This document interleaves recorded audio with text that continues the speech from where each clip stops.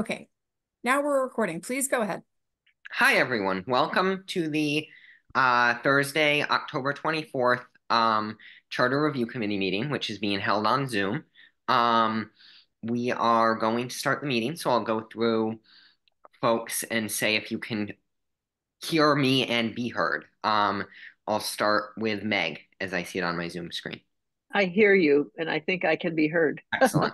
Bernie. Yes, yes, I'm here. Great. Erica. Here. Excellent. Andy. Here. Excellent. Dan.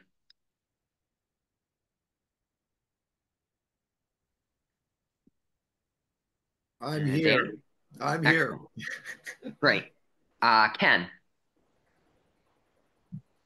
I'm here and I'm on a very loud bus at the moment. It won't be the case for the whole meeting, but I hope you can hear me. Sounds good. We can hear you loud and clear. And I don't hear much background noise in there, so that's good. Marcus? Yeah, I'm here. Excellent. And did I miss anybody? I don't think so. Okay, perfect. Raphael is not here currently. So we will start the meeting without him, but if he joins, I'll make sure that he can hear us and be heard. So now let's start the meeting with approval of minutes. Meg, you wrote the minutes, and I believe you had a question about the minutes, if you want to go ahead. Well, I did. I had some problems, partially because I didn't plan. Remember when I signed up that I was be out of town 9 days between the last meeting and this one, but also I didn't, possibly because Athena wasn't there. I didn't get the guidance, so the minutes that I did had some problems. For example, so everyone who does the minutes, I suggest that you really note when a meeting is held remotely, there are additional requirements of the minutes.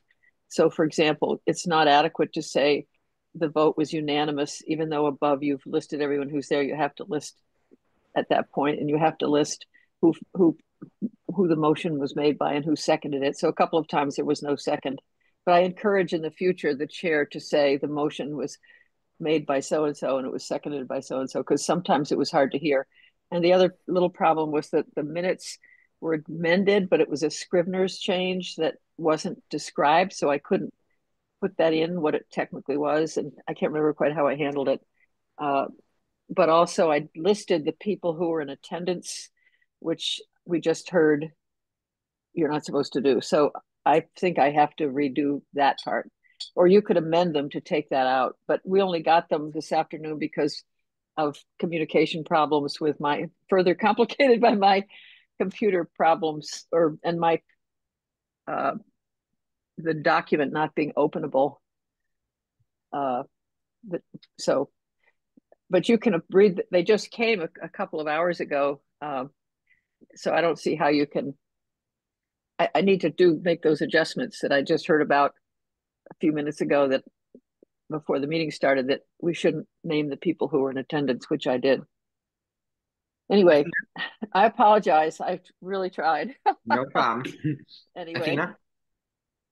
So it's up to the committee if they'd like to approve the minutes or make amendments or just save them for the next meeting. I had the time last time to take a look at them before I added them to the committee packet and was able to make edits and share those with Andy, who took the minutes beforehand. So if you'd like me to do that, then we can just bump them to the next agenda, or you can approve them, make amendments and approve them, whatever you want to do. But I apologize that I wasn't able to review them before I added them to the packet this time. And I'll share the guidance and the template that I shared with you and Andy with the rest of the committee members, so everyone is able to use that as a jumping off point. And then if anybody doesn't have Word, I can make the template available online so that you can edit a document in Word online. Yeah, it's definitely the problem of not having Word. I have a brand new computer and it doesn't have Word yet, so that was further complicated everything. Yeah, I don't want that to be a barrier, so I can work with all of you to make sure that you can do that. And for some reason, when you add a PDF, it can't be amended. So I sent a PDF, but then it was set. Anyway, enough of that. Have the edits been made? If so, I feel like we should just approve them. I haven't taken out, no, Athena just said she hasn't read the Okay. latest version, and it included the names Okay. of the 3 attendees. I'm happy to just say we amend it that Then- way, but I don't think people have had a chance to read it because you just got it. Yeah, I haven't had a chance to read it yet, so let's postpone it. I That's apologize. my perspective. I'll make a motion in a minute. Bernie? No, I was just going to suggest that we put it off till next Okay. week, but not to let this, not to, I have a bad habit of letting the minutes get too far ahead or too far behind in any committee Behind. I've been on. Yeah. Yeah, I behind. agree. So I'd like to, reform that habit. I agree. Okay, great. I agree strongly. That's why I tried several back. Yeah, I think it's really important to approve them. Mhm. There's no point in the primary reason to have them is in order to be sure that you have an accurate record. And the Mhm. saying about if you want to have power in a group, you create the agenda and write the minutes. And so it's important to look at them and make sure they reflect everyone's opinion and not just the person who took them. Okay, excellent. So I move to postpone the We minutes. we can do So- that informally. You could just Yeah. want minutes. Okay, Yeah. excellent, great. So we'll postpone the minutes till next meeting.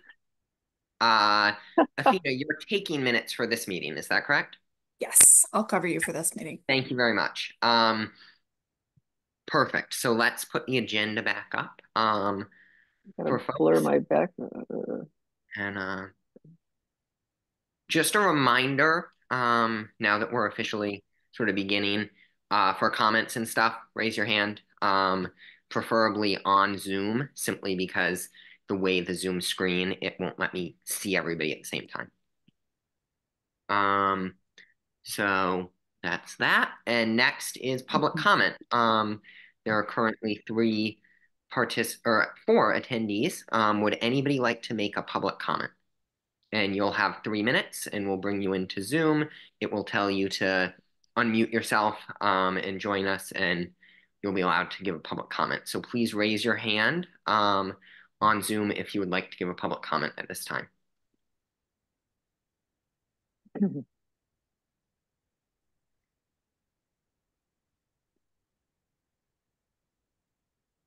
You seen anyone, Athena? No Okay. hands, no hands in the audience.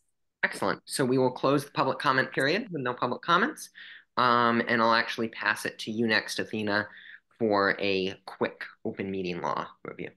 Oh, okay. I'm gonna take the screen down so I can see everybody a Go little right bit ahead. better. I'll make this just a very brief overview, and then if there are questions, I think things get a lot trickier in figuring out these things in practice than what is shared in the open meeting law guide. So one thing that I wanted to say right up front is we work with this all the time. There are questions that come up about this all the time, even among members who've been serving on boards and committees for many, many years. So what I hope you take away from this brief discussion is that the door is always open for you to ask questions.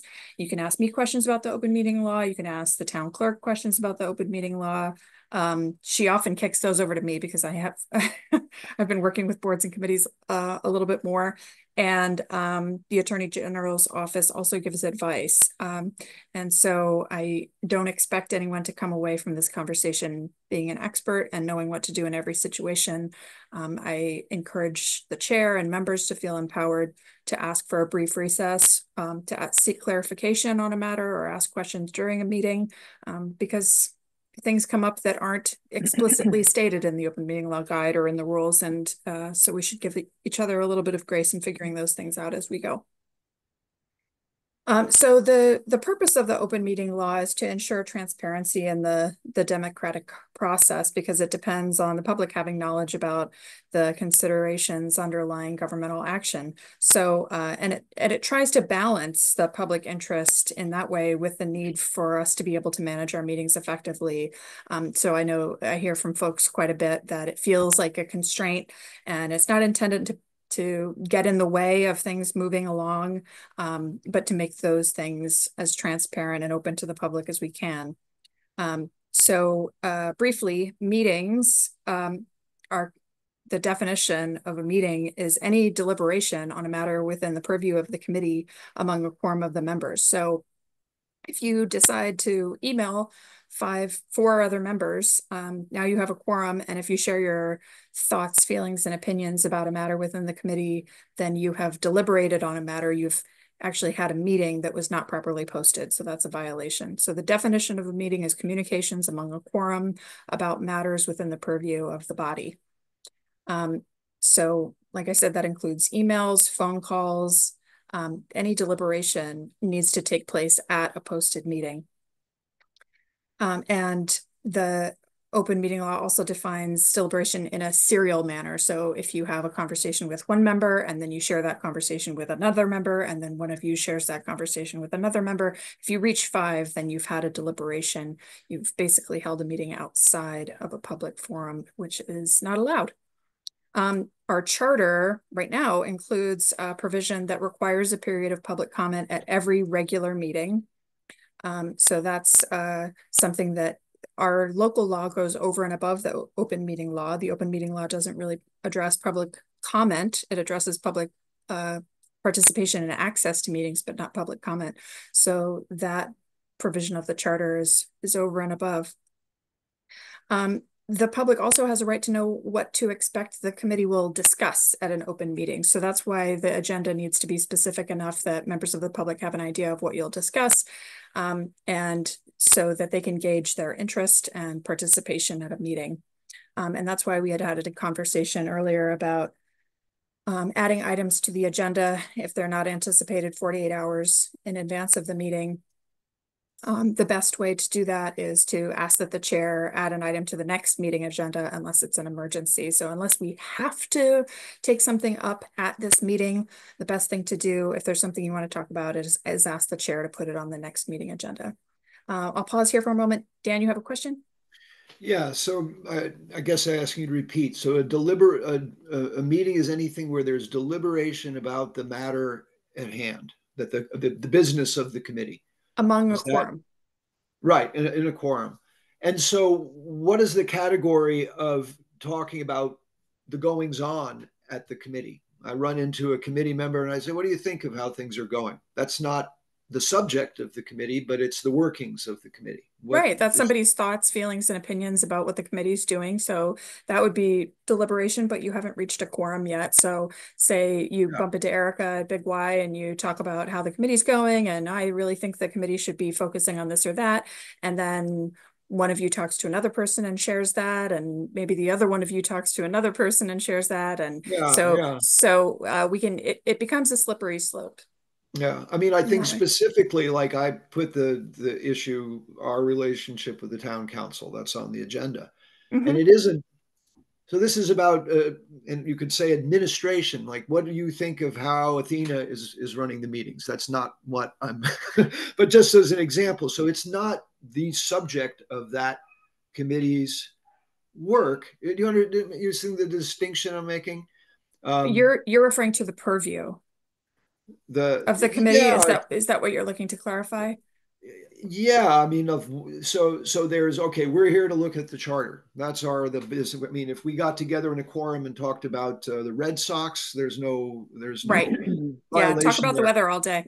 So is discussing the mechanisms of the committee. In other words, I'm like you said, frustration about open meeting law is talking about that isn't actually the business of the that's not the subject the committee is there to deal with, but it is about the workings of the committee. That seems like those are different things. Is that question making sense? Dan, I'm so appreciative of your attention to the nuance of these things. I know that you're trying to get things right, and I appreciate that so deeply because it is complicated. And sometimes, a conversation might begin in a way that you have no intention of talking about committee business, and then you start to get into committee business. And so, it's up to each committee member to uphold the open meeting law. If there were a complaint against the committee that there was a breach of the open meeting law, then it would be up to members to confirm that they did not break the law. So it's on each of you to be able to say, we didn't break the law, or we did, and we need to do something to resolve that breach. And so my advice is always going to be, if you think it might be within the purview of the committee, don't talk about it with a quorum of members outside a committee. If it isn't something that's vital, if you want to complain about the open meeting law to a fellow committee member, then I would say that's just fine. You can go ahead and do that. But if you start to talk about, I really wish we had talked about this at a meeting, and Athena said that we couldn't add it to the agenda because it was after 48 hours, and you see how things can get. So, and we all like to talk, and that's perfectly natural. So just, keep that in mind. And you want to be able to say, if there were a complaint, that you didn't break the law, and you want to be able to say that truthfully. And you also want to keep in mind that the public has a right to know, your thoughts, feelings, and opinions about what you're doing. Like I shared with Dan and Erica previously, what you are undertaking is a historic effort. This being the first charter review the town has ever conducted, and your thoughts, opinions, and feelings about what you're doing is really an important part of the historic record of this process, because it puts everything that you're doing into the context of the time. And so folks in the future, long after we're all gone, might go back and wonder how you reached the conclusion that you did about some decision that you made. And we want to be able to have a record of how those decisions were made and the deliberations that were involved in those decisions. So in that way, we really want to keep things on the record for the historical nature of what you're doing. Meg? At the last meeting, we talked about, when you were here, about subcommittees that are officially appointed by the committee compared with working groups, both of which would be not a quorum. So if those met and didn't share any information until it was reported to the whole group, would those would not violate the open meeting law? The open meeting law doesn't make a distinction between a subcommittee or something else that you call a subcommittee that's not subcommittee. So you can call it a working group, you can call it a sub-conference, you can call it whatever you want. But if the Charter Review Committee has designated members to do some work on the committee's behalf, then you have essentially created a subcommittee, regardless of what you call it. So you can call it a working group. But regardless of whether it's a quorum. If the committee has designated more than one member to do work on its behalf, then it is a subcommittee. So it doesn't have to be a quorum to be a subcommittee. Usually subcommittees are less than a quorum. So if you designate 2 members or 3 members or 6 members to do some work on behalf of the committee, then you have essentially created a subcommittee to do work on the committee's behalf. And that subcommittee would be subject to the open meeting law. They would need to post their meetings. They would need to take minutes. They would have to conduct their business in an open way. And Julian has added that to an item later in the agenda, so we can talk more specifically about that later. But the name doesn't matter. In our last meeting, we talked about informal ways of gathering information from the public, like 2 people meeting with 2 other people over coffee to have a conversation. If they haven't been, we're trying to create more informal ways of having conversations with people to get a variety of different kinds of input, and from unlikely people who don't necessarily want to go and speak, in a big public meeting. Yeah. That would be. It depends. It depends whether the Charter Review Committee has authorized specific members to do work on its behalf. If the committee is saying that we want Julian and Andy and Dan to go and meet with residents at the coffee shop in North Amherst and gather feedback there on its behalf, and then report back to the committee on what information you've gathered, that's a subcommittee, and you need to post that meeting and you need to take minutes. Wow. Hi, Andy. Go ahead, Andy. We're going to have to be going and conducting research, basically. So interviewing people. Every time we interview people, it's a public meeting. If the committee has authorized more than one person to speak with members of the public on its behalf, then we need to follow the open meeting law. So if one member goes out and talks to people and go, well, I talked to my neighbors and I talked to folks at Black Sheep and so on, that's perfectly fine. If one person is doing it, the committee can designate one person to do it. But when the committee designates more than one person to go out and do work on its behalf, then we treat that as a subcommittee. That feels extraordinarily cumbersome. I mean, if we wanted to have two people, so one person could take notes and one person could interview, you know, Yeah, it just seems like it's really limiting. Every time we interview a council member and have two people, or if we go to, you know, have it to the Boulders and have two people talking, it's a public meeting and we have to post it and keep minutes. That seems crazy. It depends. So we can get into ways that we can achieve doing what the committee wants to do and gathering public input in different contexts in a way that is respectful of the open meeting law. And so in some of those instances, you're just there to collect information. You're not having a deliberation. So you could call it an information session or something, but as long as the committee members aren't out there talking about their own thoughts and opinions and feelings, it's a matter of how we present that information, how we distribute that information, what kind of notes we collect, and so forth. So I get that it can feel constraining. There are usually ways of achieving what you're trying to do with respect to the open meeting law, and to do that in the most transparent way possible. And we'll figure it out. It'd be good to have some guidance on what those ways are. And I'm not going to answer every question right in this moment, because as we figure out what kind of public input you want, where you want to gather that, and how, if you want to invite people to the meetings, if you want to go out and do surveys or whatever, then we'll figure it out as we go. I'm not going to be able to answer every question right now, but I'll answer Bernie and Andy's questions. Well, the deliberation piece is key. You've got a couple of committee members who are holding a coffee hour at the Black Sheep to hear from people. That's fine. You can do that. But you can't talk between yourselves and say, well, what if we went back to the committee with this, or, you know, this really relates to that, or it makes it a little bit difficult because you have to remember that you're communicating and mostly listening, which is difficult for some of us, including me, with the person and not with each other. So that's a fine line.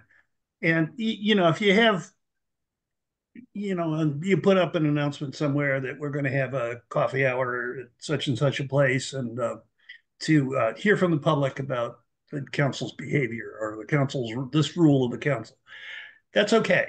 You're not, you know, you're not being sneaky. You're not breaking the open meeting law, in my humble opinion, having lived with this for too long. The other thing that to maybe unnecessarily complicate matters is you have ministerial duties that you can discuss. So if you go to two other members and say, hey, you know, I really don't like to meet on Thursday at 6 o'clock. Could you think we could push it back to 7? That's ministerial. And that's okay. Even though the committee will eventually get together to debate whether or not to change the hours and place and time of meeting and all that stuff. Yeah, so, housekeeping we can do outside. Housekeeping is, but you really have to be aware of when you're into something, having a discussion about something that's substantive and before the committee. And you can make it work. I'd love to see the legislature have to do this, but me too. Andy. Yeah, I was just going to come back and say that distinction between information gathering and deliberation clarified it for me. So because I think we'll be doing both of those things, but if we can keep them separate and make clear when we're doing information gathering, then that frees us to do the work that we need to do. So, and we just want to be really clear about what the committee is doing and how, and that if there is a coffee hour or something, that we don't get a whole bunch of you together and you start talking about stuff or you know, you're having a conversation with somebody at Black Sheep and it turns into a whole debate among a quorum. So as long as I think we're, you know, as transparent as possible about what you're doing and what the purpose of those meetings or information sharing and perspective gathering you're doing, then I think we're in the clear. Dan?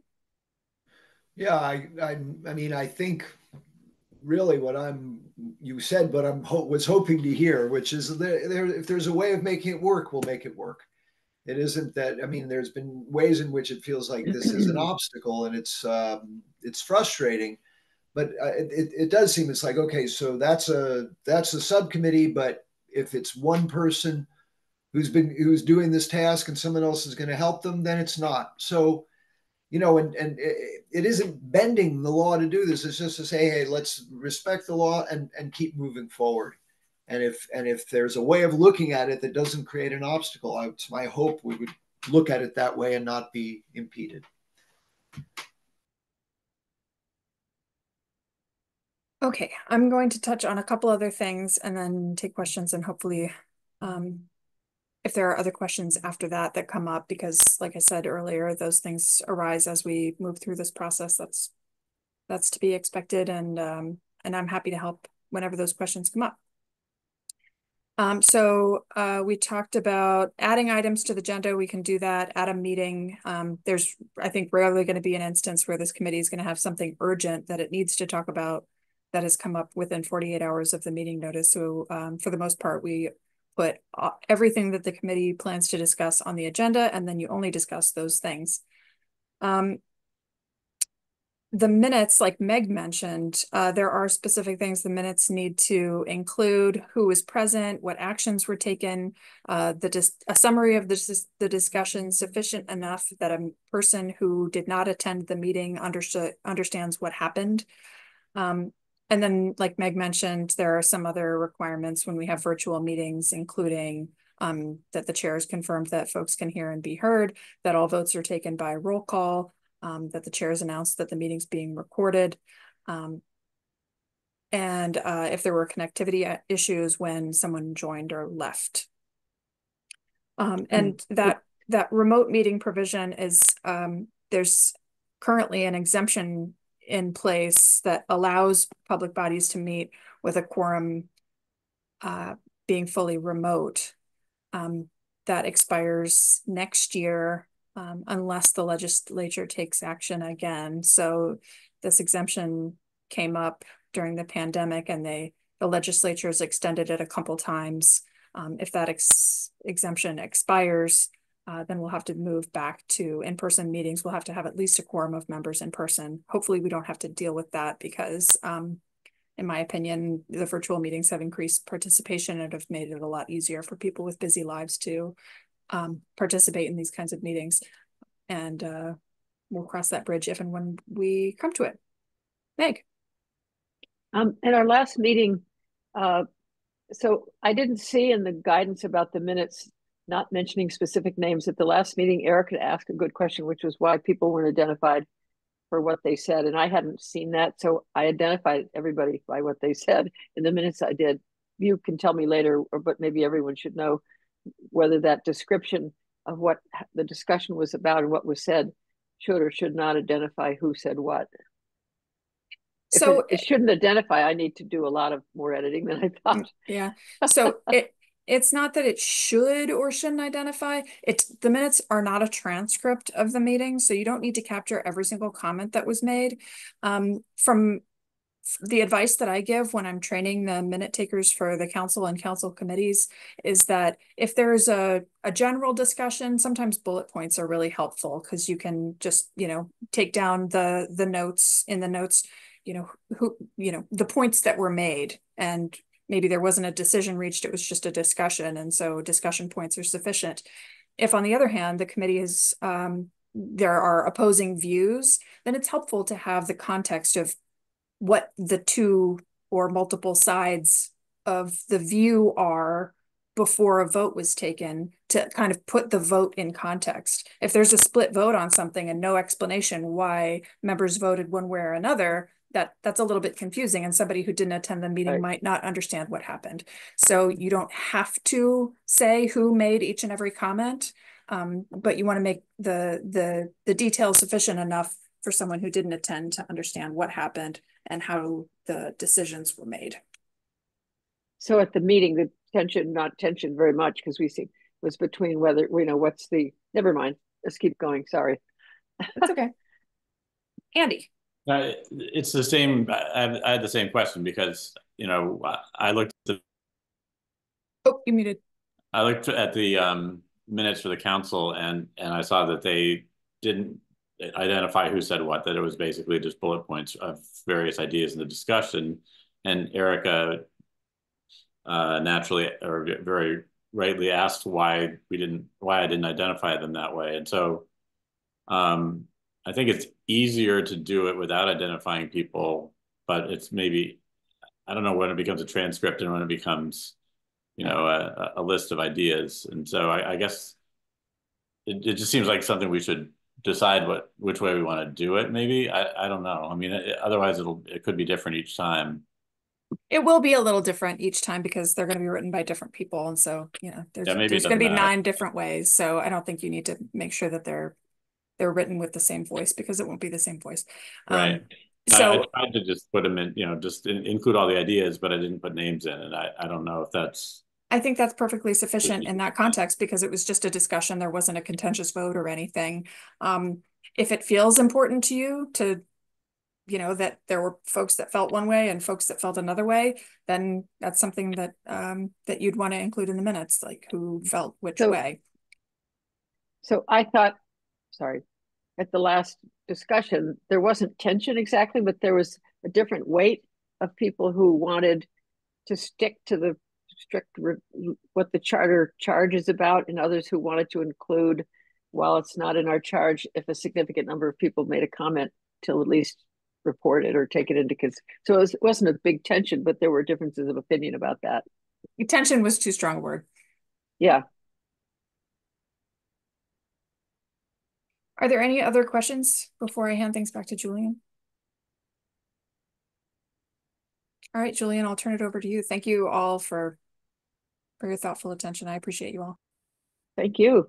Thank you, Athena. I appreciate it. That was certainly very in-depth and even taught me many things that I did not know. So I appreciate it. Anyway, back to the agenda. Our next point is questions for legal counsel and legal review. So do you want to, this was tabled from the last meeting when you weren't here, Athena. So basically, how do people want to compile a list of questions? Do we want to have KP Law come and speak with us directly? Have them prepare a memo? What exactly do we want to do? Do we want to just have it sort of on call as we need it? How do we want to approach it? Athena, go right ahead. Thank you. So our attorney who this work falls within her scope has said that she can come and present to the committee an overview. If you feel that would be helpful, we can schedule that for a future meeting. If you feel that collecting more specific questions from members and then asking for written responses, or for her to come to a meeting and address those questions, and then there could be an opportunity for follow-up questions, then that would be fine. An ongoing back and forth of written opinions is costly. And so I'll discourage the committee from doing that, just due to the cost of repeated written opinions. It's easier for us to have her come and speak with the committee. And then if there are groups of questions that we can collect once the committee gets into its work and has specific legal questions, then we can do that a few times if needed. But an ongoing back and forth with legal questions, I would not advise. Excellent. Thank you. Bernie? Yeah, I'm going to suggest that we kind of follow the process that we did when we did the review of the town's bylaws. And that committee was chaired by Bob Ritchie. I told Bob that I invoked his name at one of these meetings as an authority. And when he stopped laughing, he told me I did that at my own risk. So, but what we did was that we compiled a list of questions. As things came up, one of us would say, I really think we need to have KP Law look at this. That would get listed down. And then what we would do is when we built the list up a bit or got to a point where we couldn't move forward without answers, we would submit that to the attorney and have her review them and respond back to us in writing. One of the reasons you're doing that is that, sometimes you end up answering your own question as you go along. The other thing is lawyers are expensive. And you can't get on the phone with your lawyer and say, hey, how about, what do you think of the Dodgers versus the Yankees? How come the Red Sox didn't make it this year? Because the clock's running. So if you compile the questions as best you can, submit them to counsel in writing, and have counsel respond back in writing, you give a more economical process. The other thing we did is, and I would suggest that this happened with this committee's final report, is the draft of this committee's final report gets reviewed by counsel. So she can then flag anything that we may have any missteps we may have made, or any kind of comments. So it's iterative. You build a list, you get to the list where you really feel like you need to move on, you submit that to counsel, get a response, build another list, get a response, and then counsel looks at the final report. If folks would like to have one of our, a member of KP Law is a pretty good sized firm. You'd like to have a KP Law member here to walk people through what counsel does. That would be helpful, probably. So folks should be open to that recommendation. Okay, excellent. Thank you. Erica? Thank you. I am all for the idea of compiling questions for legal counsel before we actually have someone present with us. But it raises a hypothetical question for me about work process and the conversation we were just having about open meeting. And just as a hypothetical, could ask my question and see if I'm off base. If we wanted to do the work to compile a good list of questions that we all have perhaps in our minds for a legal counsel,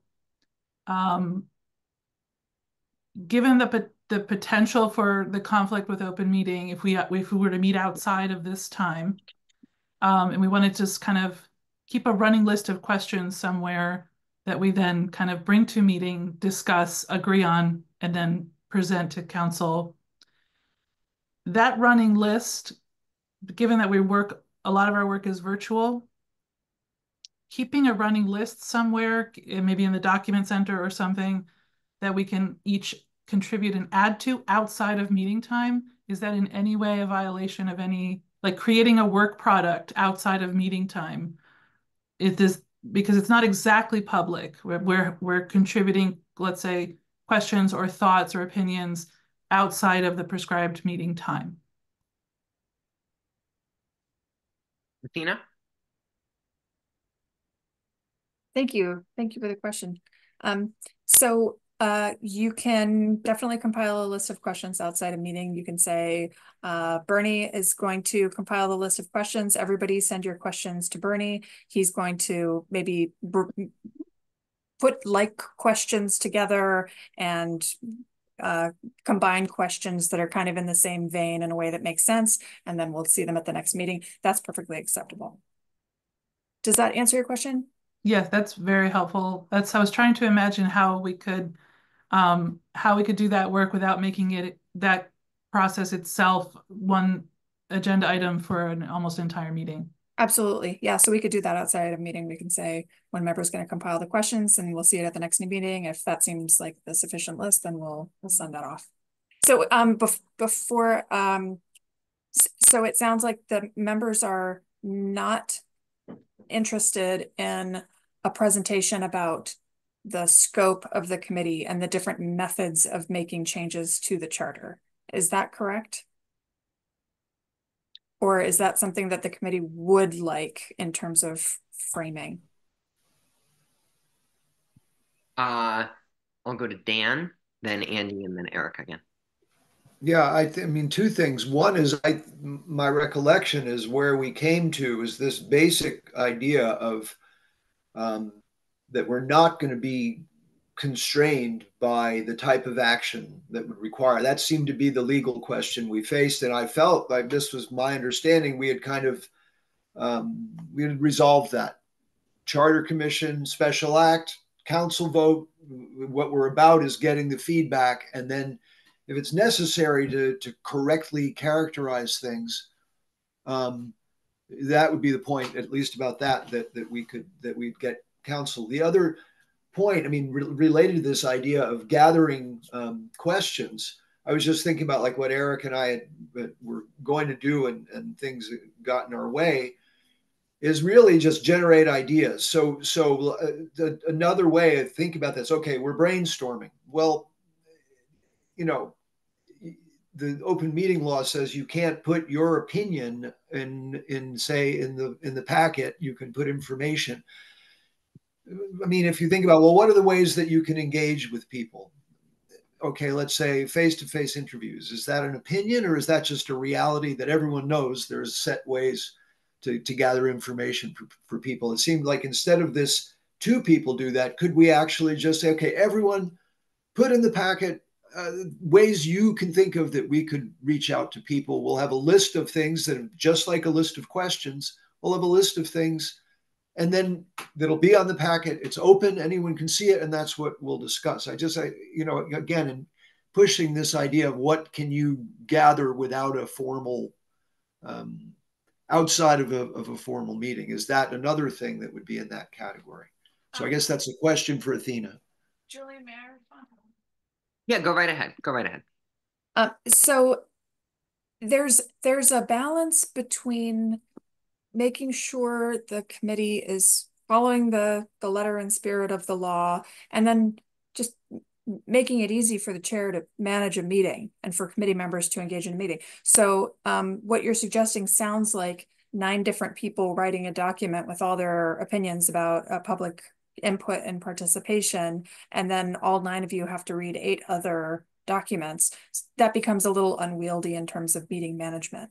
If they're posted, then you're following the letter of the law, but it's an unwieldy process. So in that way, to me, it makes more sense for one member to gather that information and compile it, and then that is what's shared before the next meeting. So while your suggestion that everyone send their ideas and we post those in the packet meets the letter of the law, it's an unwieldy process to have multiple versions of something that all 9 of you have to read before a meeting. It's just much. So yeah, I mean, the question really was more about not wedded to that specific thing. If it's one person gathering it, in other words, it's not deliberation to bring ideas together. And I mean, that's really to bring questions together, to say, here's sure, I'll collect everyone, just send me your things and I'll put this all together, and then we'll have our subject. Right. I mean, again, as a way of moving things forward. Yeah. So everyone could send you their brainstorm ideas about public input, and then you compile them. What we don't want to get into is then you sharing that document with the committee, and then the committee having feedback on that, all outside of a meeting. So we collect and compile and then share at the next meeting and in the packet, and that's fine. Okay, good. Excellent, thank you. Erica? Or did I say Andy and then Erica? Yeah, Andy, go ahead. Yeah, I guess I was trying to think of what we made some sort of a distinction between what the legal support would be versus consultant support, and the legal was more about like, what does the law say about what our charge is, and what kinds of changes would require what types of action. And then a consultant might be more like, well, here's how other places have done it, or here's whatever. So I guess we had talked about collecting things more broadly than just what can be done locally. But I'm not sure I'm clear exactly, even though I've read the law, but I'm not sure exactly if we are. It would be helpful, I think, to know what, you know, as we're collecting ideas, to know which ones are actionable locally and which ones require more heroic measures. And so if that's something that KP Law could tell us easily at the outset, I would enjoy hearing that. Okay. Erica? Thank you. I wanted to just basically second that, which is to propose that I think that some initial framing about the legal questions that sort of undergird this process would be helpful. I would just propose that we do it after we've given ourselves just a little bit of a running start on the content of what we're charged with. In other words, perhaps not the next meeting, because we're just sort of getting our procedures in order, but maybe not 2 months out, because we want to have the legal framework in mind as we go about our work. So I think, but having an initial, it's my opinion that having an initial framing from the people who know the legal framework that we want to dig into would be helpful in the near future. All righty, thank you. Bernie? Yeah, thank you, Erica and Andy. Those are those are great points, and I I also think there's another audience here that may benefit from an appearance by counsel and or the town attorney, and to give, not only to give us an understanding of where the guardrails are on this, and where things may or may not head. That's very important for us to have a shared understanding of what the mission is. But the other thing is that we have a public and we have a town council, none of whom have ever done this. Most of whom probably didn't even realize this was in the charter. So giving town attorney a chance to give us an overview and an explanation of what the process is and what is something that then can be archived, so people can go back to it and look at it if they come new to the process and wonder, or for those of us who are like myself, who are aged and may have memory issues, who can go back and review it. So I'm agreeing with Erica and Andy, and I would very much like to have counsel here to meet with us. Okay, Dan? I really second your point, Bernie. I think that public education engagement part is, I agree with you, that's really important. Because it is, I mean, this is stuff most people, unless you dig into it, don't even know it's there. You don't know what the content is. So that's, I think that's good. Ken? But I just happen to agree with what Bernie most succinctly put. Excellent. All righty. Any other questions or comments? What I'm hearing is generally, yeah, go ahead, Athena. Yep.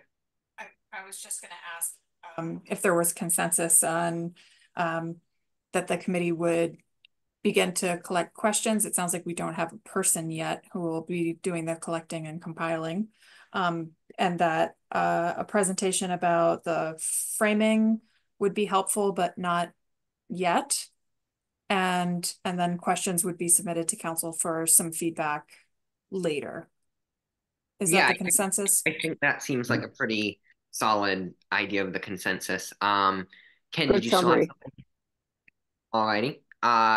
Marcus?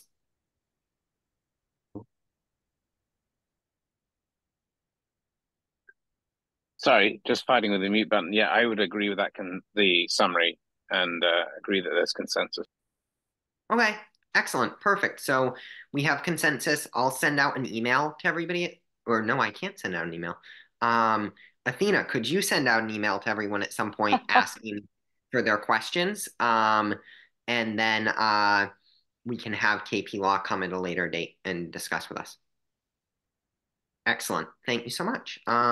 So moving us along to agenda item number 6, which is our meeting schedule. So we're currently scheduled to meet once every 2 weeks, and mostly virtual with the option of having some hybrid meetings. And there's one interesting caveat to that, which is that our next scheduled meeting is actively on Halloween.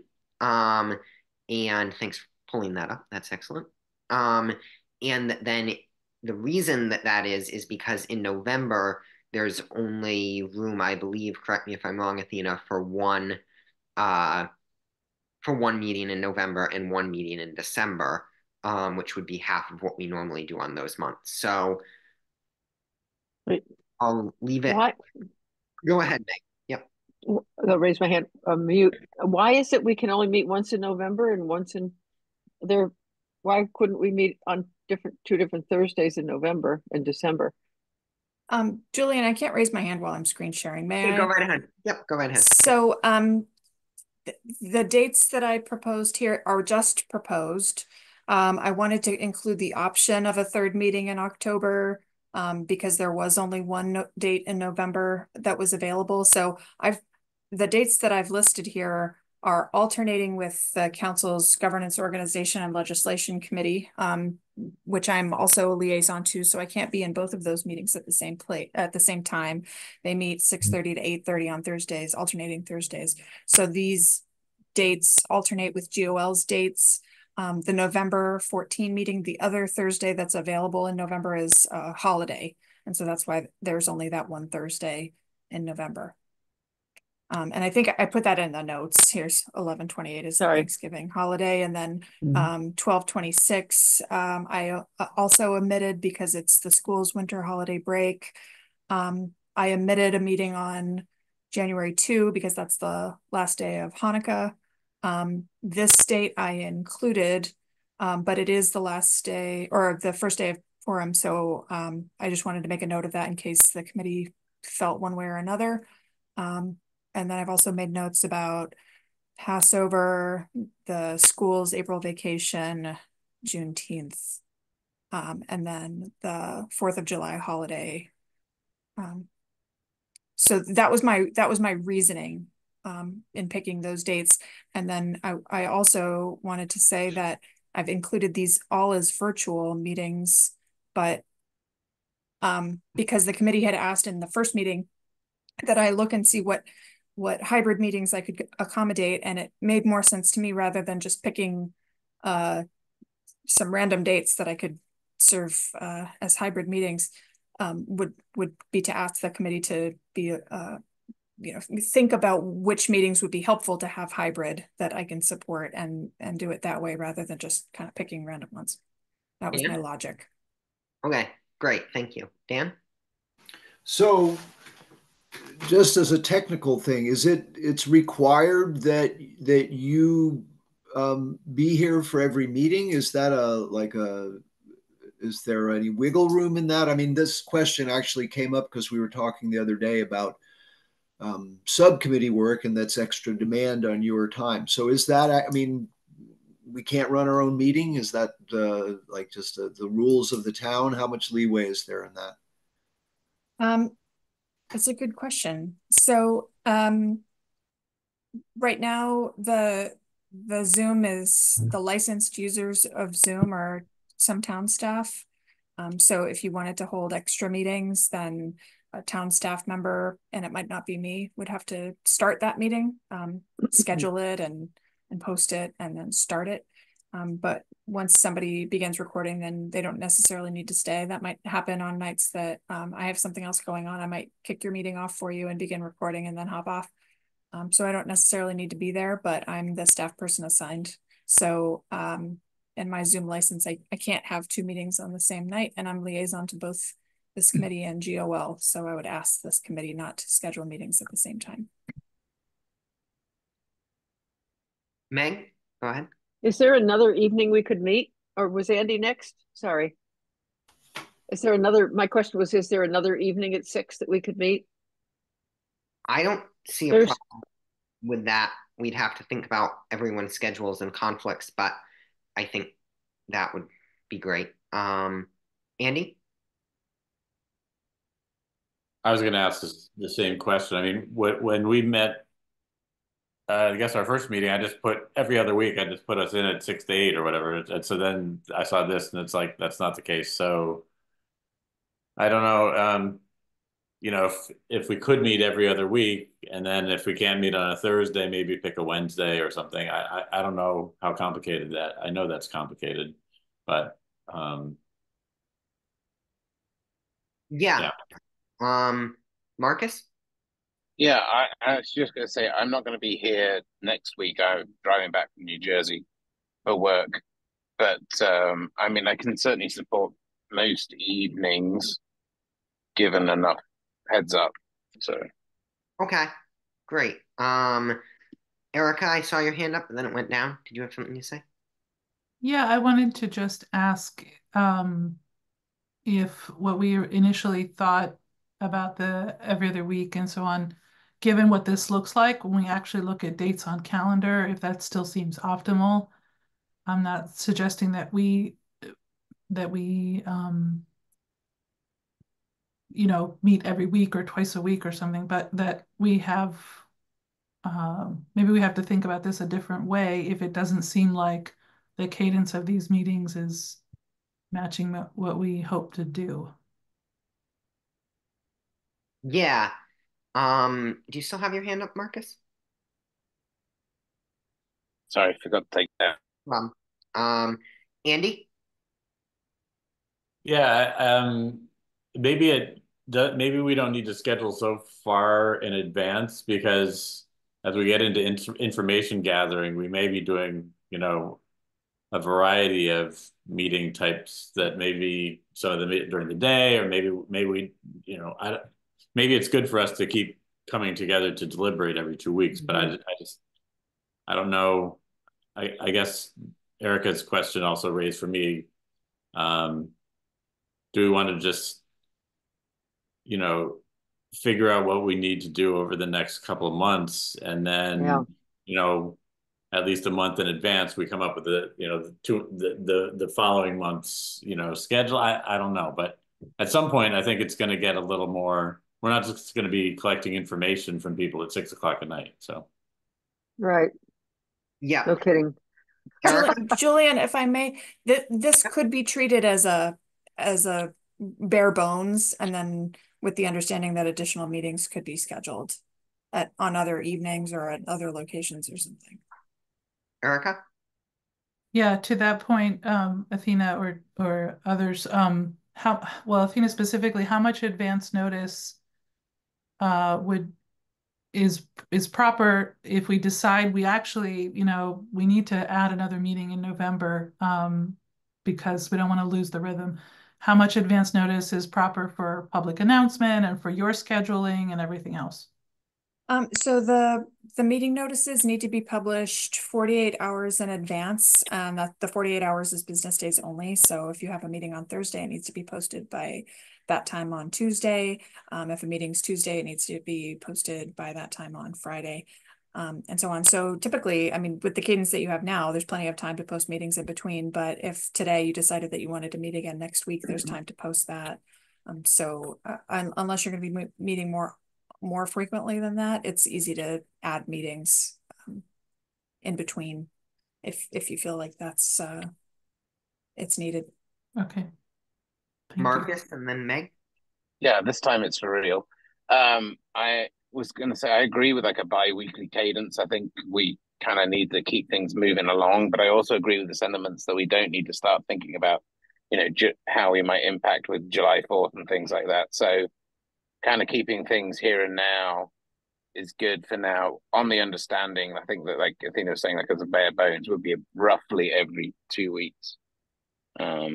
But firming it up, you know, maybe a month out, maybe 2 months out or something. Meg, and then I have a comment for myself. Could we lower the meeting schedule since we're not talking about it and it's hard to see each other? And I'll just say Thursday is the worst night of the week for me. I have 2 other things that meet on Thursdays. I'm happy to not show up at those other 2 things, but would be another night would be great. Any night. Saturday. Yes. I'll give my own comment. given that I think everybody else has spoken. I'll just say personally, I would have no problem meeting on Saturday nights or another night. However, Athena, has That was a joke. somewhat work week that we want to keep.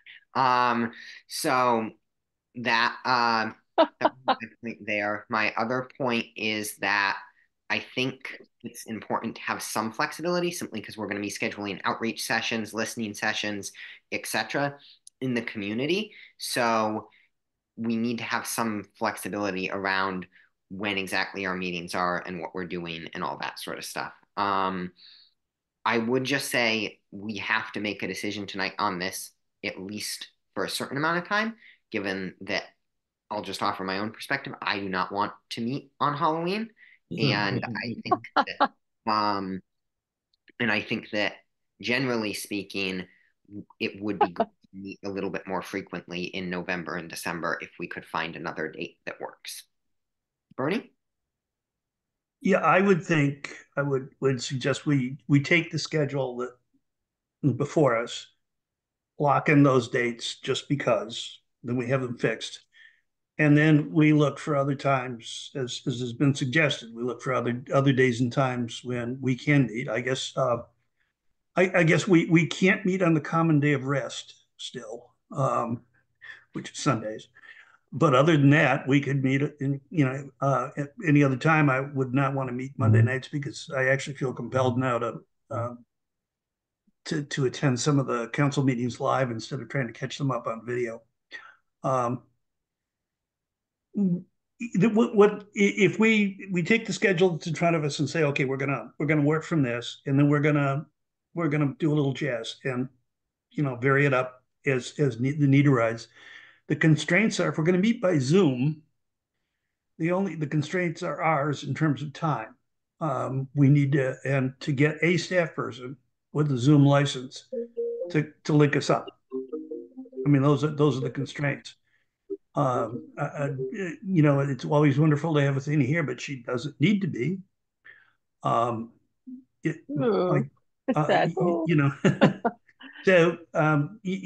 so that's what that would be my suggestion. Was we accept the schedule.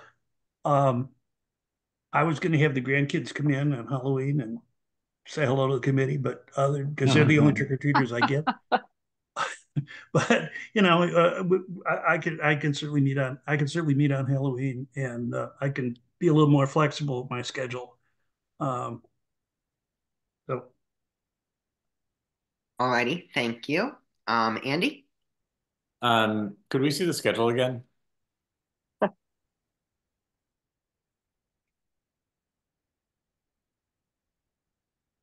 And it is perfectly understandable to, if the committee chooses to adopt the schedule, to revisit it and, shift or add or cancel meetings as needed.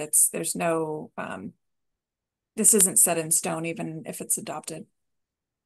I'm wondering if we look at this and if we actually had every other week a meeting, and on weeks where there's a conflict on a Thursday, we try to have a Wednesday. Because if we cancel the 31st, then we're not going to meet till the 14th, and we'll only meet one, and then we won't meet until the 12th. So that's crazy.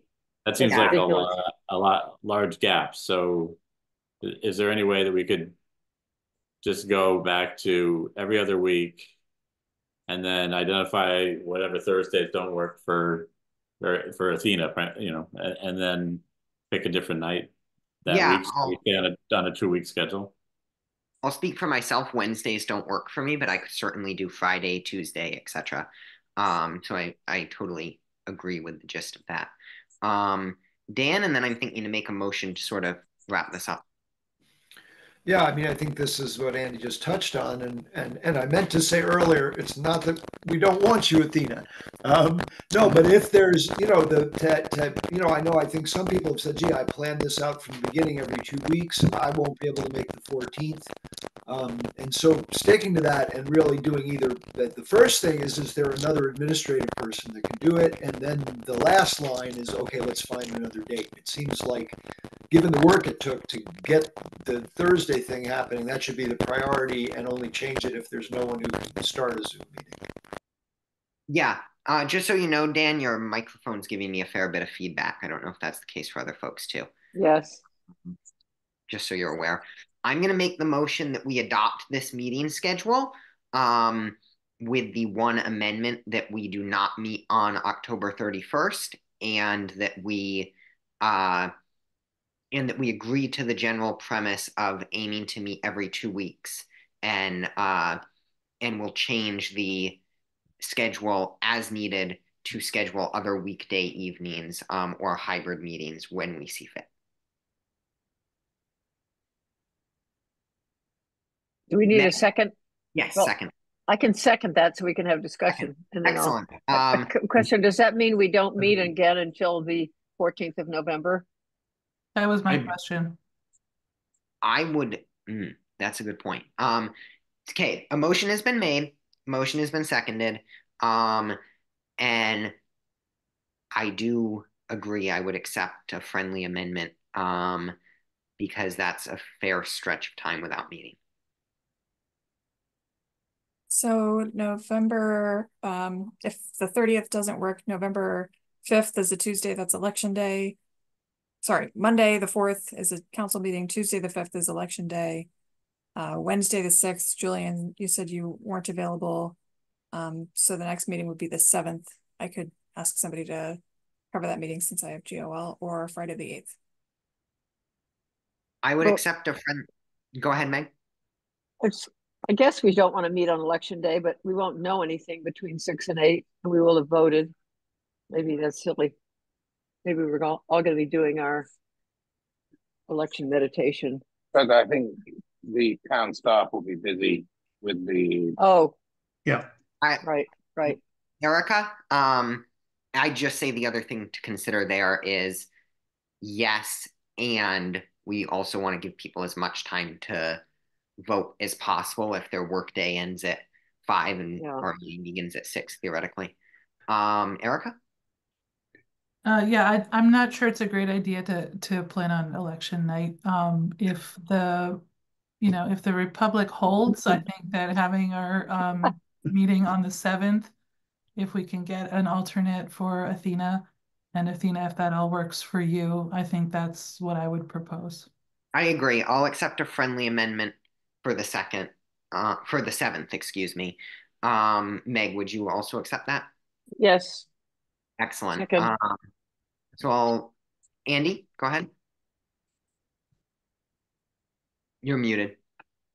So then that means that the next meeting would be the 14th if we stick to the schedule. So I kind of feel like we should go to the schedule. We should revise the schedule to be going every 2 weeks. So it would be the 7th, it'd be the 21st, it would be December 5th, it would be,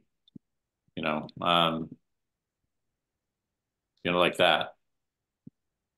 These dates were chosen deliberately because they don't coincide with GOL. So the alternating weeks are GOL meeting dates. So if you were to shift to those dates, then I wouldn't be able to attend any of these meetings. Oh, well, I don't want that. I mean, maybe we, yeah, okay. So then maybe we do 2 weeks in a row then, I guess.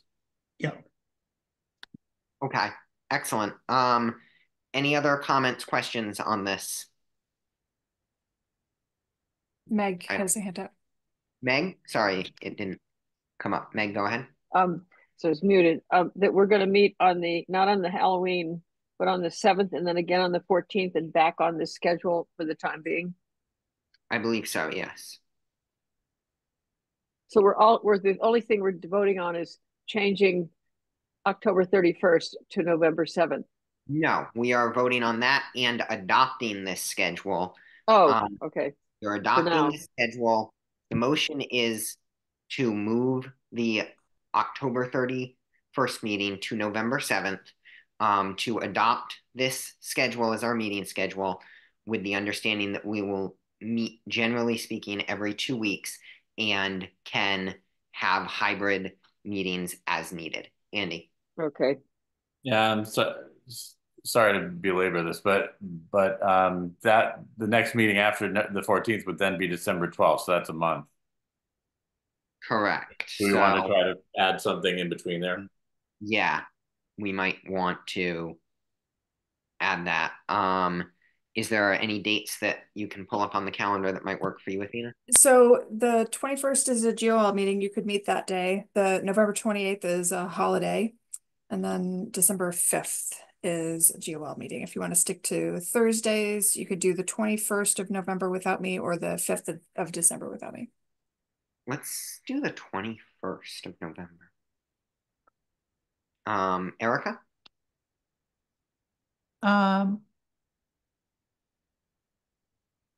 Okay, I was lost in the calendar. I was thinking that if there was an alternative date the following week, but I think that means Thanksgiving.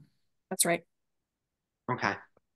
Then I guess the motion is to adopt this meeting schedule as presented currently, with the meeting on October 31st canceled, that meeting moved to November 7th, and an additional meeting added on November 21st. Meg, do you want to second that again? Second. Excellent. What? Can we take a vote on picture that of this now? Dan? So the similar issue that came up though. So what's the 14th? That's 3 weeks in a row. Should we ditch the 14th? Oh, good point. I think we can have the 14th. I'd rather meet too much than too little, I guess. But that's 3 meetings. Oh no. We just went from 1 meeting in November to 3. Yeah, the question would be, is there going to be something substantive to discuss on the 21st? We don't know yet, unless we wanted to schedule that in, that would be the maybe the time that town attorney comes to speak to us, and that's the sole topic. My suggestion, if I may, Julian, my suggestion is to leave open the door of adding when it feels that additional meetings would be helpful. And that will give you the members an idea of when additional meetings will be helpful. So like I said, you can adapt the schedule and then add and change as you go when it feels that additional meetings would be helpful. And you don't need to figure out the entire calendar. That's a great idea. Okay, sounds good. Andy. And meetings can be canceled as well. I'm sorry for interrupting. That's fine. Do we want to then pull out the 14th and figure we can add it later if we need it? Decide we need a meeting the next week? Sure. That sounds good to me. Sounds good. Okay. So adopting the meeting schedule as presented here, with the understanding that we may have hybrid meetings from time to time.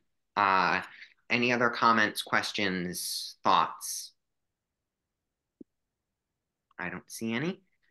Meg seconded. We'll start voting. I see you first, Andy. Yes. I'm a yes. Marcus? Yes. Erica? Yes. Dan? Yes. Bernie? Yes. Ken? Meg? Yes. Excellent. That is 8 in favor, 1 absent. For that, so we'll move on to our. Yeah, go ahead. Julian, I will take the comments out of this. I will add it to the Charter Review Committee's webpage and share it with members. Awesome. Thank you so much. Great. Okay, next point is number 7, outreach, subgroups of interest and topics. So this is, I think we're going to try to schedule and have our outreach discussions with different communities and see where we want to focus our outreach before we start working on the charter itself. Comments, questions on this? Raise your hand.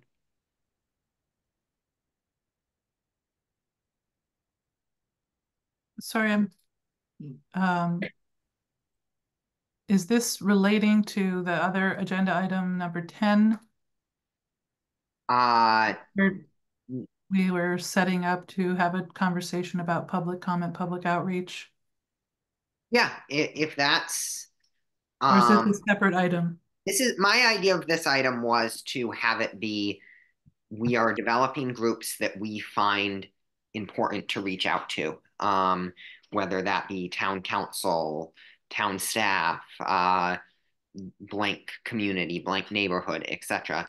That's what I was thinking of this. But if you and Dan did some research or work on this together and want to report on it, feel free. No, I can speak to that when we get to that agenda item. I just wanted to make sure. Excellent. So thoughts on groups to reach out to, Meg? Well, I wonder if we want to talk about Erica and Dan's report first, so that they're so related.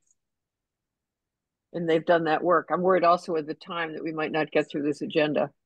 Sure, I can be very brief. Okay. Give us a short report. I'm jumping to agenda item 10 for anyone who's following along. So the question that came up in our last meeting about having a working group / subcommittee on generating ideas around public outreach, public input, feedback mechanisms, etc. We ended up in a meeting with Dan and myself and Julian and Athena to discuss the possibilities and whether or not and how that would work, whether or not that would violate in any way the open meeting law, the points that we were sort of clarifying and discussing earlier in this meeting. And we arrived at some possibilities, I think, for doing individual sort of brainstorming and idea generating to then bring back to the group. But we hit upon, I think, please, correct me if I'm saying this wrong, we hit upon the same challenges that we were hitting on earlier when we were talking about how to generate questions for a legal consultation or anything else, that there's an issue with if we meet outside, if Dan and I meet outside of this group, we have to consider it a subcommittee subject to all the same guidelines, which we can do if this group feels that that's the way to go. I'm not sure that that's the way to go. In addition, I just wanted to mention, Dan and I weren't able to move forward more, and it's my fault because I had a personal family tragedy that I had to travel for. And so I missed a bunch of days in the last week that I wasn't able to keep communicating on this subject. So we haven't moved that topic forward, but I just wanted to say, as an agenda item, how do we want to handle brainstorming around public outreach? We're sort of back to where we were, which is, do we want to delegate that out to one or more people, again, to generate ideas to then bring back to a future meeting to discuss with the larger group? Excellent. Thanks for that report out. Dan, does that seem good to you? Anything you want to add? Yeah, I mean, I think that my understanding of our discussion during Athena's open meeting presentation was that we can each send ideas to one person and they can put together, and that's a way of actually drawing on everyone without a subcommittee and getting everyone's input, putting it in one place and then discussing it. So that, I mean, if I've understood that correctly, that seems like the way to move forward. Yeah, I mean, we weren't able to meet. I could certainly say what my ideas are, what my individual brainstorm is, but maybe that's for another session. But yeah, as far as how to do it, that seems to me that if that can be without conflict with open meeting and get everyone's input, that's the way to go. Excellent. Bernie? Yeah, looking at the agenda and listening to Eric and Dan, it seems to me that we have outreach to subgroups, we have topic states and locations for outreach events, and then we have the notions of brainstorming that Dan has, Erica has.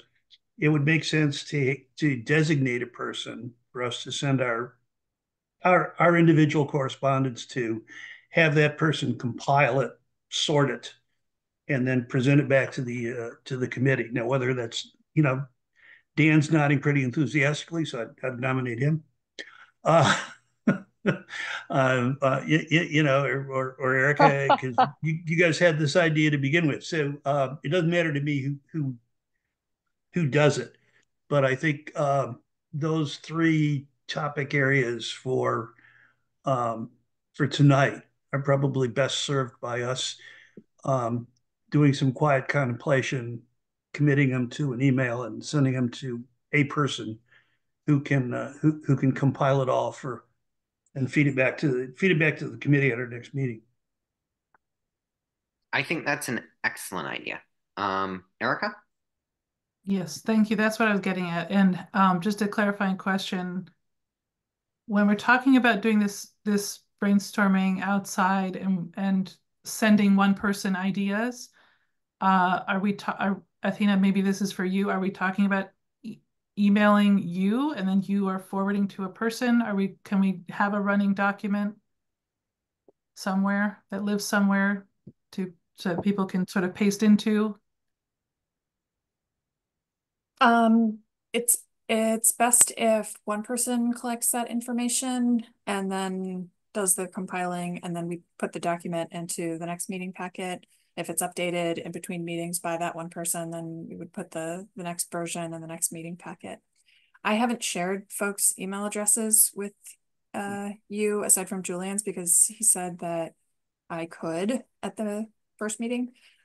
So if somebody wants to volunteer to do that compiling and is open to having their email address shared with the committee, then I will send it around and invite folks to respond to that person. And just to clarify, this is about brainstorming for like ways we can do outreach. Is that correct? Yes. Okay. Excellent.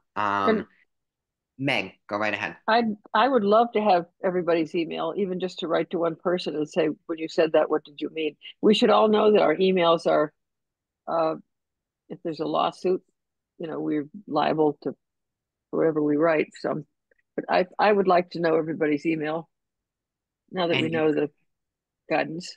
And your emails can be collected. If there's a public records request, someone can take your phone and find what your emails are, just so folks but know. I'm not planning to write any emails that I would be embarrassed for anybody to see. Me neither. Dan? Yeah, I mean, this connects with the subject a little down the agenda, that I would like that also. And of course, if someone doesn't want to share it, that's their right. But I guess it feels like this has been a bottleneck in our communication. And really? Yeah, and huge. I'd like there to be enough trust that we have the discretion to manage this, because it is. I mean, I couldn't communicate with Erica, and it seems like, and already some of us have each other's emails, some don't. It seems like a thing that we should just be able to, I mean, exactly what Meg just said. It's like, oh, you said something like this. Could you send me a link to that? I didn't have a time to ask you in the committee, and we'll put the link in our archive on the website. It seems like there shouldn't be stickiness around this. I agree. It is somewhat cumbersome. Even I don't have everyone's individual emails, so it would be helpful to get that at some point. And I will say openly, everyone can have mine. That's me too. That's fine with me. What is it? Oh, but wait a minute. Maybe I have to think about that. It's Dan Muscat 1 at Gmail. That's Athena? I'm going to ask everyone to, folks might not feel comfortable, and we don't have all 9 members here in this meeting, to let me know in writing that you would like your email shared. It might not be comfortable to say, I don't want my email shared publicly in this open forum. Dan, you've just made your email address available to anybody who might see this meeting right now or watch the recording.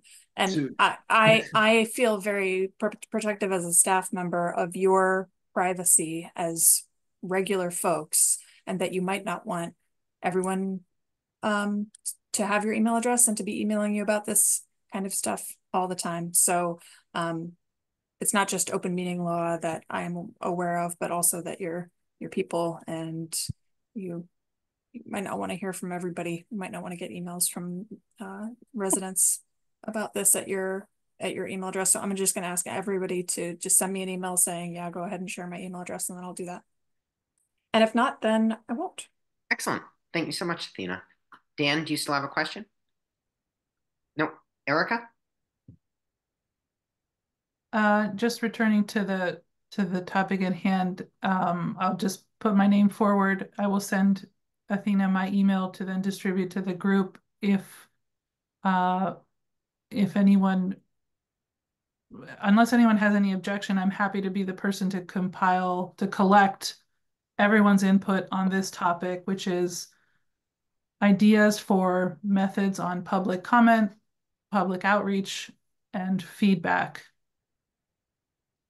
Excellent. Thank you. So I guess we can send our ideas and brainstorming thoughts for outreach to Erica. If we have a consensus for that, I don't think we need to vote on it. Thank you. Thank you.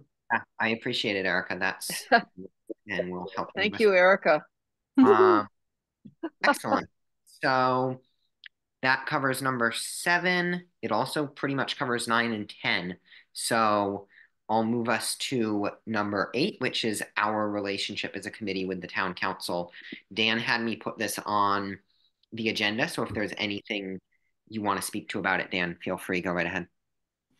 I mean, I think a lot of the things have come up where it feels like, I mean, I've had a certain amount of frustration that this, I mean, there are various limits that have come up against.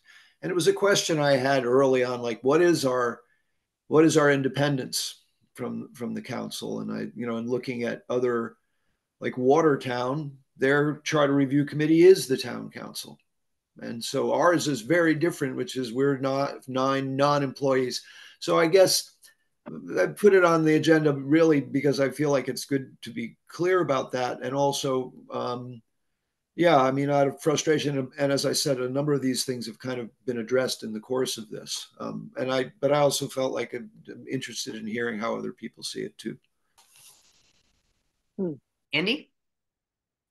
Yeah, I mean, I think you're right that other places might have the council be the committee, but in Amherst's case, we chose to have it be a separate committee. And I guess the relationship is that anything that we propose that the council can change or recommend to the legislature or whatever, then we will be forwarding that to them to act on it one way or another. But I would hope that we would be, you know, and from what I'm hearing from everybody, that they would be a major constituent that we would be talking to as far as collecting information about how things are working, how things could be improved, and that, you know, I would love to hear from, you know, current and former council members about what's working about the charter and what isn't, and what ideas they have for making it, you know, better. So, but I think our charge is broader than just, you know, what the council wants. It's basically to send a report to the council to act on, to the extent that it's within their purview. But then we'd be looking to collect information from a broad group of constituents, anybody with interest, and then to make whatever recommendations we see as right without considering what they think. I mean, we would take their input, obviously. But. Right. Ken? To kind of echo what Andy said before I realized he was going to say it. My understanding is that it's those 2 pieces, those 2 relationships. They're going to be our interviewees. We're going to get the information from them. in some ways I would treat them as an Amherst resident, but in other ways I would, take obviously their very unique perspective into account when they give their input. And I think before we had our first meeting, we had a council member that actually submitted information that we'll have access to, opinions about something in particular. And then that it would be kind of a one, and I'm not sure if there's a conversation really with them at the end or even at the 6-month report period or at the end final report period. We send our information there. I suppose they can come back and ask us for clarification, but I feel like it's like more or less a one-way source of information under them, and they do with it what they can. That's my understanding. If it's more complex than that, I would love to know that right now. Yeah, I completely agree, Ken. I think we're a distinctly separate and unique body from the town council. We can make recommendations that they as a body will disagree with, that they as a body will agree with. I think it's important that we collect feedback from them like we would any other resident, considering their perspective as counselors and former counselors, and that we send our report and clarify and discuss it with them as needed. Maybe we'll go to a meeting of theirs to discuss it and answer questions, but that's sort of pretty firmly how I feel our relationship with the council should be. Meg? And also the council are individuals, they may have different opinions from each other. So do we meet them all, anyway. They're not of one mind necessarily. Excellent. I guess I don't really know if a motion is necessary or helpful here, but I don't really see a need for one. We seem to have pretty decent consensus on that. Any other questions, comments?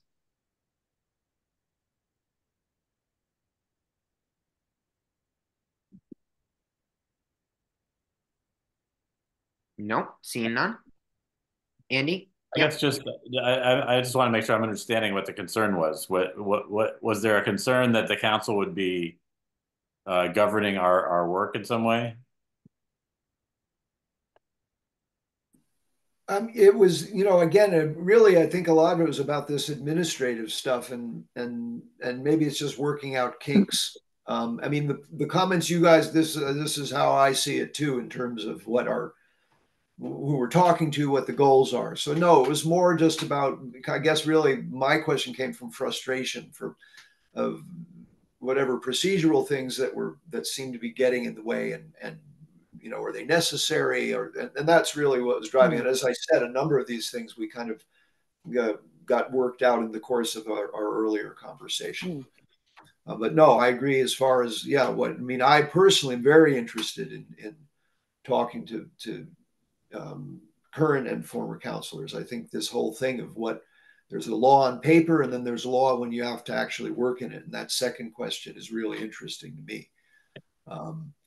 And I don't know. I mean, this is just an aside. I found this really interesting report. It's about 20 years old, but it's about home rule in Massachusetts. It's kind of an overview, and especially in the eastern part of the state. So it's not completely clear, but it goes into all this detail about charter commission, special act, the way that the laws was intended, the way it's actually worked out. So if you're interested, there's obviously, you can go down a lot of rabbit holes with this stuff. But if people are interested, I thought it was a very much this is the way things actually are working, as opposed to what the intention was when the Home Rule Act was passed in the mid-60s. So, anyway. That's all. Yeah, thank you.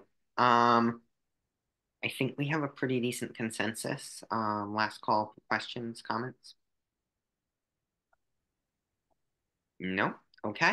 I'll move us along. The next point is, since we did 10, 11 we sort of discussed, but not really, which is outreach and document review subcommittee. We're sending all our feedback for outreach and brainstorming to Erica, but the question is, do we as a charter review committee want to have a subcommittee for outreach, a subcommittee to review documents, or even a subcommittee in general? And if we do, we should vote to create that. And if we feel like sending the information to Erica is sufficient, then I think that is appropriate as well. Bernie? Yeah, I would agree that, you know, if people have suggestions about subcommittees, to throw that into the mix and give Erica one more thing to do. But I really don't know that we need to create subcommittees right now, and I really don't know that we can create subcommittees until we agree on how we're going to do outreach and who we're going to do outreach to. And so it's one of these things that we need to be mindful of, but wait. Yeah, absolutely. Ken? I agree with both of those, Bernie. I think that that's something that will happen. I don't think we need to think about it at the moment. Okay, sounds great. I would tend to agree. So moving on to number 12, election of officers. I will first take nominations for chair. If you'd like to nominate someone for chair, please raise your hand. And then after we do chair, I'll take nominations for vice chair. Dan, go ahead. I'm going to nominate the current temporary chair. That's you. All right. Thank you very much. I accept your nomination and appreciate it. And does that need a second, Athena, or nope? Okay. I'll take roll call vote for nominating. Wait, there might be.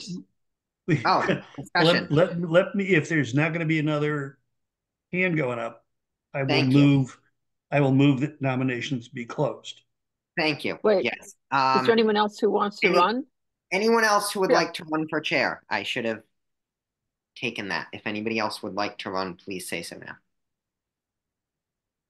I don't see any. Any comments regarding? No, I will move that nominations be closed. Okay. I second that. Can we call that a motion to elect Julian as chair? Sure. Excellent. Thank you for helping me chair my chairing, Bernie. Excellent. I'll send you the bill. Don't worry. Sounds good. I'll check the mailbox. Dan? Yes. Yeah. I'll abstain. Erica? Yes. Andy? Yes. Bernie? Yes. Marcus? Yes. Ken? Yes. Meg? Yes. Excellent. Thank you. Let the record show that I am now your permanent chair. If you have questions or feedback, you just got my email. Feel free to email me. I will. That was a 8-0 vote with one absent. And then I will move to you, Dan. You still have your hand up? I do. And I just wanted to say that, good job. And one thing I've been really thinking about too is not just that your presence in the meeting, of how great it is to see, and here I am, a bald gray guy, to see young people stepping in. It's really encouraging. It's really encouraging. So thank you for being willing to do this. Yep. Thank you so much, Dan.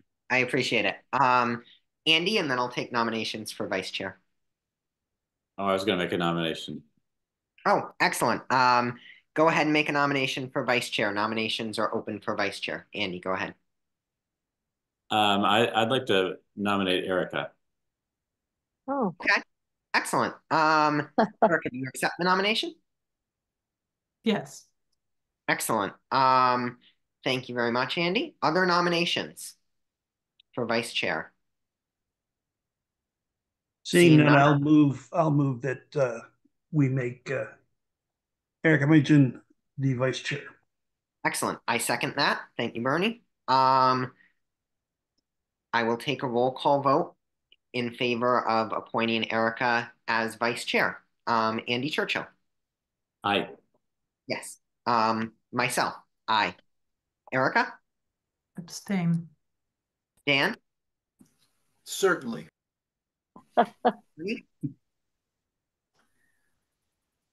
Bernie? Who? Yes. Yes. Marcus? Yes. Ken? Yes. Meg?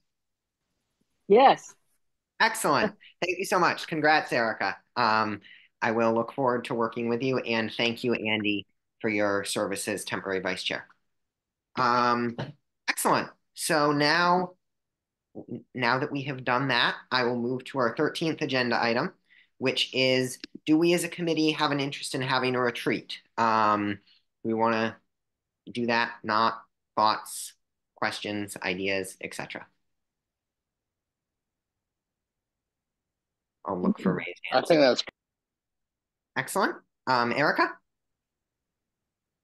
I think it might be useful. I think that it feels a bit soon to start planning for it, but I think that it might come in really handy as a sort of to have a more prolonged period in which to work things out. Excellent. Ken? I would also be supportive of it. And I guess the next leading question, which I don't want to devolve in a very long conversation, but with that, what would a retreat be? Would it be part social, part supercharged committee meeting that gets a ton of stuff done in a short period of time, or what exactly would that look like? Is it like as a charter review commission? I think yes, that it would be sort of a supercharged, like, get to know each other and see if we can sort of knock out a bunch of stuff if there's a period in time where we divulge and look through the entire charter. That might be an appropriate time for a retreat, etc. Meg, and then Andy. I agree. It's a great idea. Sorry about the phone. I was on mute. No problem. We never answer our landline. I don't know. Anyway, I agree that it would be good to have it not right away so that we have some time to think about what would be the best use and to have more clarity about what the questions are that we're pondering. Mhm. Sometime maybe early January, something like that. Because social is a good thing to do. I would really hope it could be in person. I don't know if that's possible, but that would be ideal to be physically in the same place. But I think something like soon enough so that there's time, that we're not lollygagging, but enough time to give some more thought to exactly focus on what would be the best use of in-person discussion. Excellent. Andy? Is a retreat still a public meeting, I assume? So we would still have to post it and people might show up and watch us retreat. Yep. We might outlast them, but okay, so it's basically a long meeting. To give us more time to both get to know each other and get things, make some progress on things, right? Yes, and for members of the public, if you plan on attending, you get to watch us all sit back in our recliners and discuss things. Anyway, excellent. So I agree. I think it would be good to have a in-person retreat at some point, maybe in December or January, where we sort of work on stuff. And that I don't want to make a motion now. I don't feel like that's appropriate. But I agree, a committee retreat would be great. Other questions, comments about that? No, seeing none. Number 14, before we adjourn, future agenda topics. I'll just say that one thing to be aware of is that the website has been updated to have the League of Women Voters recommendations, as well as how they got to their process and all of that type of stuff posted there. So you can find it in the same place where Councillor Haneke submitted her comments, and look at those documents if anyone's curious. And then future agenda topics, I'm open for pretty much anything, and I'll make a note of it and put in my next agenda. Just raise your hand. Erica, go right ahead. Thank you. In the interest of for like long runway for planning and moving things forward, I want to propose that we have on the agenda an initial readout of whatever the first round of brainstorming is on the subject of public comment, public outreach. So that would mean not only having it on the agenda, but setting an internal committee deadline of everybody committing to send me comments, ideas, etc., by a date with like, let's say 48 hours, so that I can put that together and have it ready for our discussion. Does that sound fair? Yeah, that sounds excellent. So if our meeting is on the 7th, right? That's what we agreed on. We're on the 7th. Mm-hmm. Can we say that emails are sent to me by the 5th? So not only do you have to vote, but you have to send me an email by November 5th. Good. That sounds excellent to me. I'm just making a note of it. Athena, I'm sorry, an additional question there. Go ahead. That document that I put together with everyone's feedback, I'm assuming that's going to eventually land in the document center attached to our meeting, our committee documents. Is there a timeline where I need to get that to you? There's not a requirement that materials go in the packet prior to a meeting, but it's helpful for members to have that material in advance so they have a chance to look through it before the meeting begins. So earlier is always better. I think 2 days, if that suits the committee, then 2 days is a reasonable amount of time. Excellent. Thank you. Andy. Yeah, I was just going to say, I think something similar that, Erica, you may want to have time to look at it and put it together in time for then you to send it to Athena to put it in our packet. So right.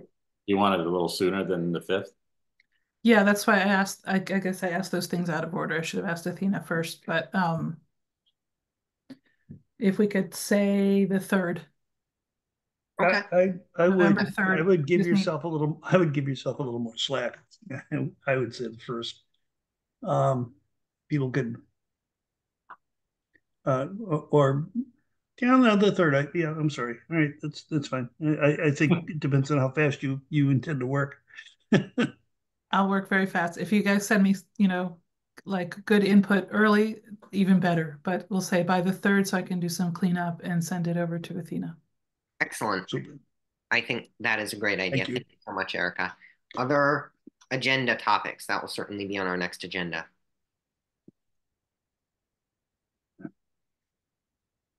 Okay. I don't see any. Athena, go ahead. I wanted to ask the committee, and this can be, I guess, part of what maybe I'll send the suggestion to Erica about a feedback form or something like that for the website, and how the committee wants to organize its material on the website. It would be helpful for me to have some direction there. So if you want to include that as part of the conversation about the brainstorming and outreach, that would be great. Otherwise, it would be helpful to have a separate agenda item so I can ask those questions. Yeah, that sounds like an excellent idea. I will certainly put that as a separate agenda item to at least discuss, because I think that's a good idea to have a feedback form that we can circulate and articulate. Never mind. Meg? I think my question was answered. So topics for the next agenda we send to Athena, and ideas for outreach we send to Erica. Yes. Okay. Excellent. Agenda topics to me and Julian is great, so that because Julian's going to set the agenda, and then I'm just going to be the assistant. Thank you. Yeah, I'm taking notes right now, so I have most of it, but yes, send it to me. Thank you. And Athena, you were asking for feedback on organizing materials in the committee documents. If the committee wants to collect feedback via an online form, And if the committee wants to put some of its research together in a place on its webpage, something like that, how the committee wants to give me some direction on how you'd like to do that. Right now, I put the League of Women Voters documents and the letter from Councilor Haneke and the community feedback link. So it would be nice to just have a short discussion about how we'd like to organize those things. Thank you. Thank you. Excellent. So are we also sending you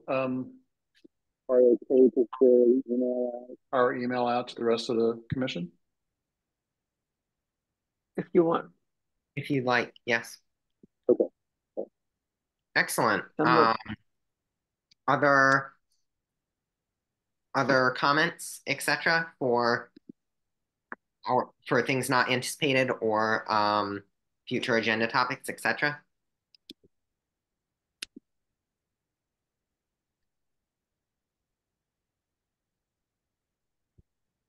Seeing none, I move.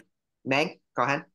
I'm really impressed that we finished this agenda. When I looked at that, I never thought we would. So good job, Julian. I agree. I agree. Hopefully Holy nobody felt mackerel, rushed. We'll It never is do that. 7:59 and we have squeezed in 15 agenda points. So congratulations, everybody. Yeah, I mean, we should notice this was a massive agenda and we did it. Great leadership, Julian. Yeah. I appreciate it. I try. All righty. I'm gonna move to adjourn. Can I have a second? Second. Excellent. The motion's been made by Julian. Just for the sake of the records, say Erica seconded, because sometimes it's hard to hear. Motion's been made by. That's what I was about to say. To say the name, because in a recorded meeting, a Zoom meeting, you have to say the name of who seconded it. Yes. The motion's been made by Julian Hines and seconded by Erica Midgen. Thank you. To adjourn. Yep, there you go. Thank you. And I will